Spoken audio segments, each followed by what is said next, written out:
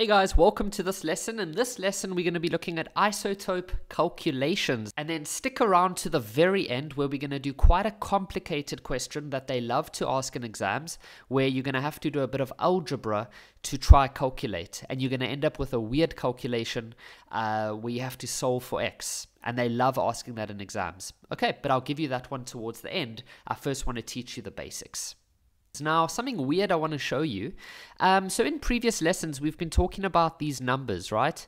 And we said the biggest number is always the mass number, and this one is the atomic number.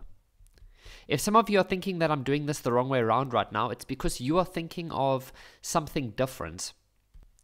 You are thinking of the A, Z, X notation. In this notation, it's really weird, but this is then the mass number, and this is the atomic number.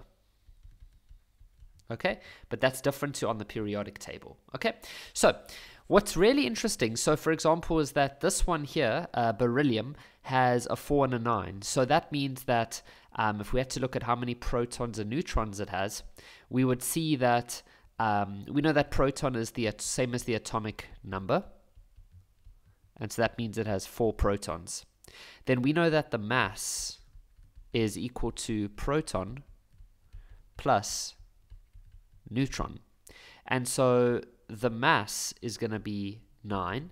The number of protons we just said is 4. So the number of neutrons, if you had to calculate that, would be 9 minus 4. And so the number of neutrons would be 5. Okay? So that's great because that makes sense. But then what about this? How can we have a mass number of 35.5? The number of protons for this one would be 17 because that's the atomic number.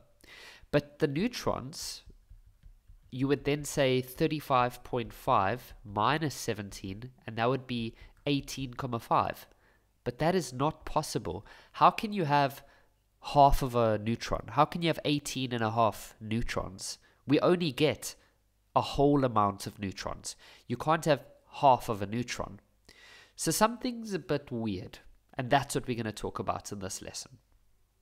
So before we go talk about the reason why this is 35.5, I want to talk to you about something else. Let's say you wrote 2 maths papers, okay, or you wrote 2 maths exams.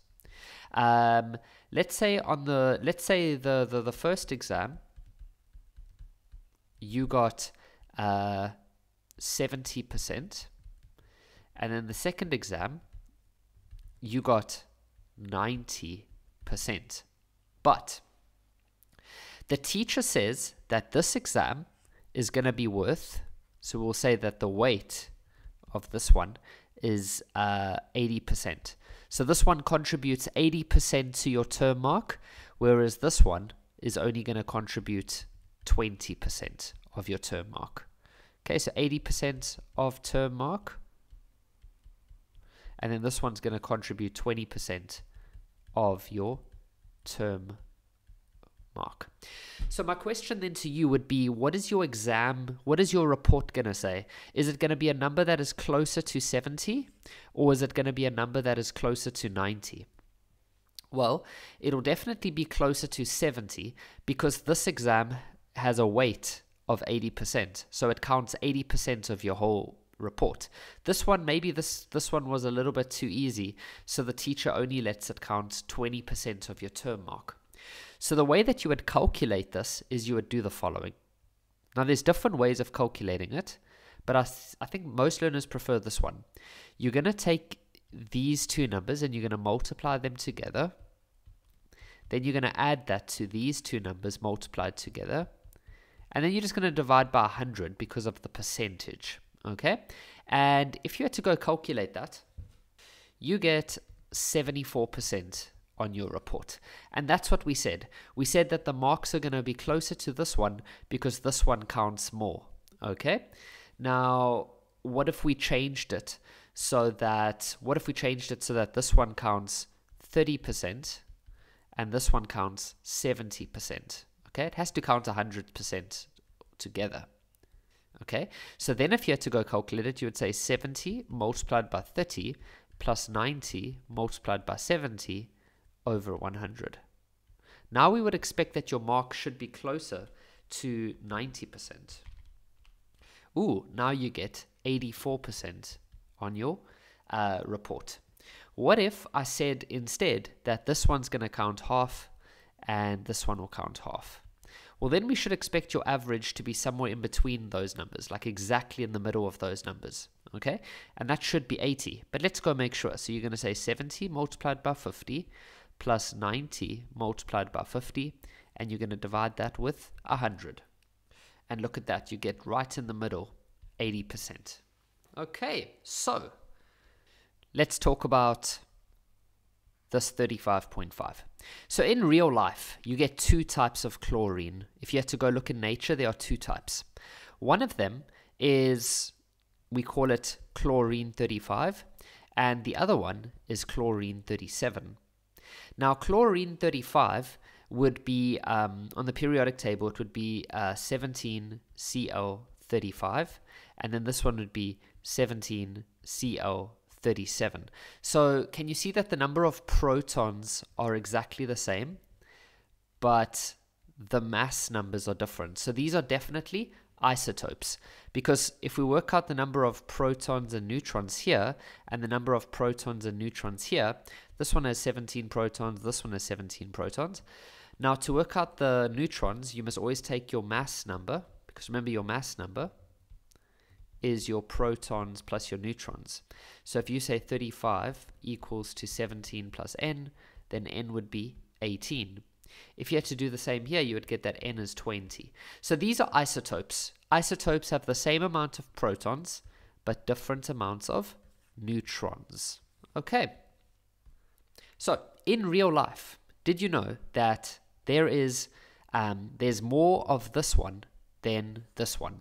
Scientists have been able to prove that this one composes 75% of all of the chlorine you can find in real life, whereas this one, there's only 25. This one's only a 25% abundance.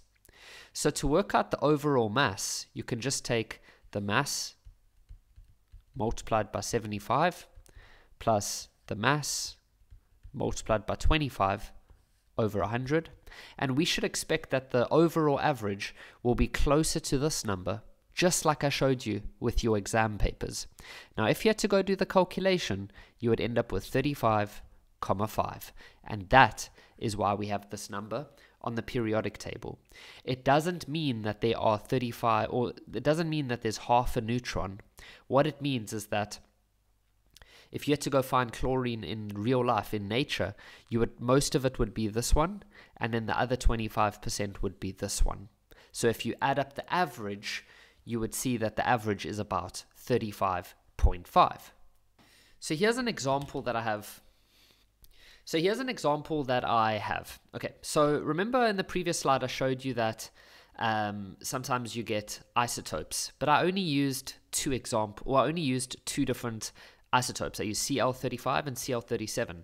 When I showed you the maths exam, I used maths paper 1 and maths paper 2. But we can have 3 isotopes. That's also fine. Okay, so here they want you to calculate the average mass. So the first isotope has a mass of 40 and it has a 20% abundance. What that means is the 20% is like the weight. Okay, here we have an abundance of 50. Here they don't give us the abundance, but the abundance is easy to calculate. We know that in the previous example where I showed you the maths exams, okay, they're not there anymore. If one of them counts 20%, then the other one has to count 80%. If one of them counts 70%, then the other one has to count 30%. These must always add up to 100. Your abundance must always add up to 100, or your weighting must always add up to 100. So if this one's 50%, this one's 20%, then that's already 70. Then this one's abundance is 30%. Now we can just go use our formula that I showed you, where you always have 100 at the bottom, and then you just multiply these together. So you just say 40 multiplied by 20 plus 50 multiplied by 50, and then you're just going to do the third one, plus 60 multiplied by 30. Go ahead, work that all out. And this one's mass would be 51. So that is the average mass. So some of it is 40, some of it is 60, but the average is around 51. Okay, we're going to do one more complicated kind of example, and then we're done. So here's quite a challenging example. They like to ask this one in an exam. So they tell us that the average isotope mass of an element is 33. Okay, so that's like the final answer. That's what the overall average is, okay? Then the first isotope has a mass of 30, but we don't know what its abundance is. And the second isotope has a mass of 40, but we don't know what its abundance is. The question says, determine the abundance of isotope 1. Okay, so the final answer is 30. So you know that formula that I showed you where we usually say over 100? Well, we know that the answer needs to be 33. What we can do is we can make the abundance of this one x, then this one would be 100 minus x. Why do I say that? Well, if this one is 40, then this one is 60.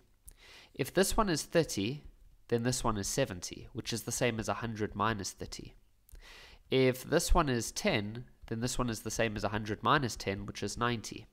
So if this one is x, then this is 100 minus x. And now we can just go use our formula. So we can say 30 multiplied by x plus 40. Now this one must go in brackets, 100 minus x. There we go. So what we can do now is we can just go multiply this top part out. So that'll become 30x plus 4,000 minus 40x. So you see I just multiplied the 40 inside there, and then that's going to be over 100, and then that's going to be equal to 33.